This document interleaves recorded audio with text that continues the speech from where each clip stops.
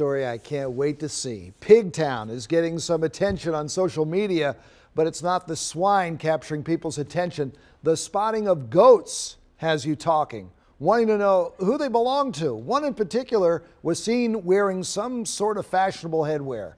WMAR 2 News' Dave Detling has more on the animal sightings near Carroll Park. Well, that goat was last seen at the gas station behind me. It's no runway, but because of his fashion sense, he's generating a lot of buzz. Get this goat an agent. This picture, snapped while it was crossing the parking lot of a Pigtown gas station, has a lot of people commenting on his hat choice. He had a fedora on his head, a khaki fedora with a black band around it, and he was just walking. The goat was strutting his stuff along with another four-legged friend. His owner seen out of frame. Neighbors say it was enough to stop traffic. I was actually driving and I almost crashed because I couldn't believe it was a guy walking down the street with two goats. One of them was white and small. The other one was possibly grown. I saw the goats just sniffing and stuff, like they just look like they was about to do something. The picture was shared to social media and has since been inspiring laughter and smiles all across Baltimore. I stopped at a traffic light and I turned on Facebook and I saw the goats in Pigtown.